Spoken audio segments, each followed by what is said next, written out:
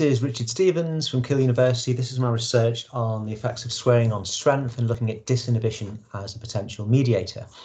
So I've been doing research for a number of years now showing beneficial effects of swearing, that's repeating a swear word, on things like pain tolerance and physical strength compared with a control condition of repeating a neutral word.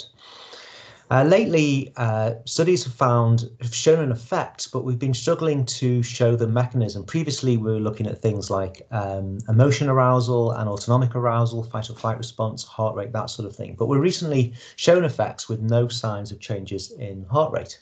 So we're looking at a psychological mechanism.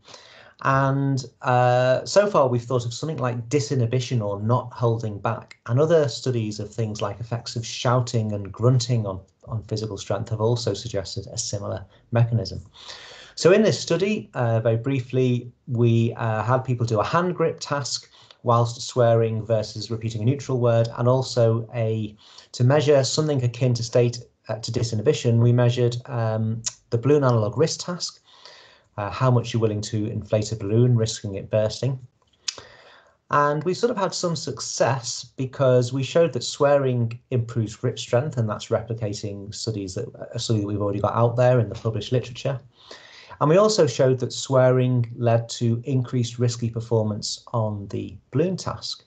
But running the mediation model, the effect of swearing on grip strength via state disinhibition measured by the BART task isn't important. I mean, the mediation model is significant, which is quite interesting. But if you compare the indirect effect of swearing on grip strength has quite a low coefficient of 0.37, whereas the sort of the C kind of hyphen, the C apostrophe coefficient, which is the effect of swearing on grip strength controlling for state disinhibition, is a much higher number. So really, state disinhibition is sort of peripherally in the mix, but it doesn't seem to be an important factor. So I'd really like to carry on exploring this and try to get to the bottom of just what is the psychological mechanism.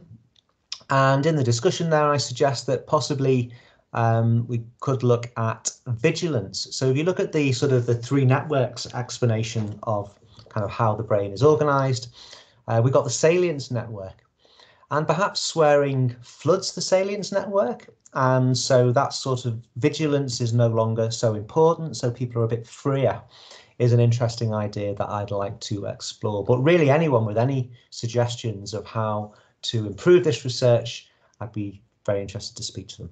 Okay, thank you.